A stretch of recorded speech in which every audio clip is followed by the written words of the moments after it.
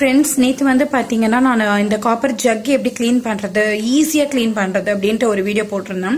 But நிறைய பேருக்கு என்ன டவுட்னு பார்த்தீங்கன்னா, புளி உப்பு வச்சு தேய்ச்சி நம்ம வாஷ் பண்ணுறப்ப நல்லா பளபளன்னு இருக்கு, அதுக்கப்புறம் நம்மளுக்கு உடனேவே கருத்துடுது அப்படின்றத அவங்க எல்லாருடைய கம்ப்ளைண்ட்டாகவும் இருக்கும்.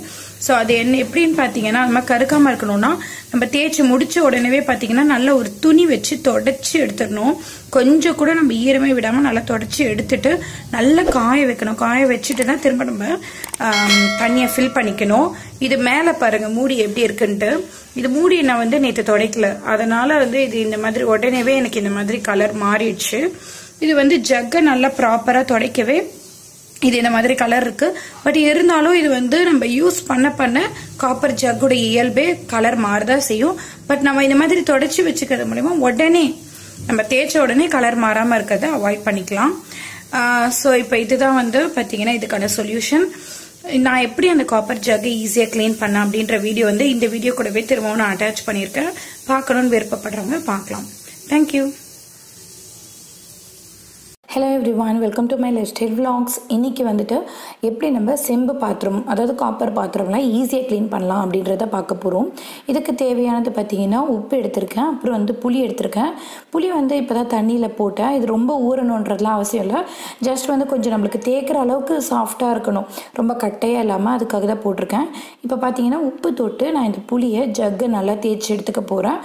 இதில் இருக்க கருமை நிறம்லாம் பார்த்தீங்கன்னா ஈஸியாக அந்த புளி உப்பு சேர்ந்து அந்த ஜக்கில் போடும்போதே எவ்வளோ ஈஸியாக போயிடுது பாருங்கள். இதுக்கு வேறு எந்த இன்க்ரீடியன்ஸுமே நம்மளுக்கு தேவையில்லை. இது 2 இருந்தாலே போதும், நம்ம ஈஸியாக இந்த ஜக்கை நல்லா பளபளன்னு மாற்றிடலாம்.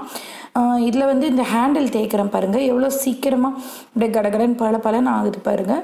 ஸோ இந்த மாதிரி இது 2 இருந்தாலே போதும். புளி கூட பார்த்திங்கன்னா ரொம்ப புது புளியாக இருக்கணுன்றதில்ல, நம்ம குழம்புக்கு ரசத்துக்கெல்லாம் கரைச்சதுக்கப்புறம் மீதம் இருக்கிற புளியை கூட இதுக்கு நம்ம யூஸ் பண்ணிக்கலாம். அதில் கொஞ்சமாக புளி சாறு இருந்தாலே போதும், அதை வச்சு நம்ம யூஸ் பண்ணிக்கலாம். அப்புறம் இன்னொரு டிப் என்ன பார்த்தீங்கன்னா, நம்மளுக்கு புளி வந்து வச்சு தேய்க்கும் போது அது விழுந்துக்கிட்டே இருக்கும்.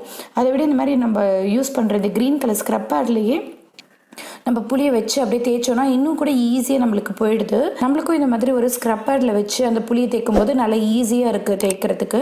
இந்த புளி தண்ணியை வேஸ்ட் பண்ண வேணாம், அதுலேயே நம்ம சேர்த்துட்டு அப்படியே உள்ளெல்லாம் நல்லா தேய்ச்சி வாஷ் பண்ணிக்கலாம். இப்போ பாருங்கள் எவ்வளோ ஜக்கு நல்லா பளபளன்னு ஆயிடுச்சு அப்படின்னு. இதை நம்ம இப்போ தண்ணியில் வாஷ் பண்ணிக்கலாம். இப்போ பார்த்தீங்கன்னா இதோடைய மூடி பாருங்கள் இன்னும் தேய்க்கலை. இது 2த்துக்கும் எவ்வளோ டிஃப்ரென்ஸ் இருக்குன்றது உங்களுக்கு இதிலே தெரியும். இப்போ மூடியும் நான் தேய்ச்சிட்டேன்.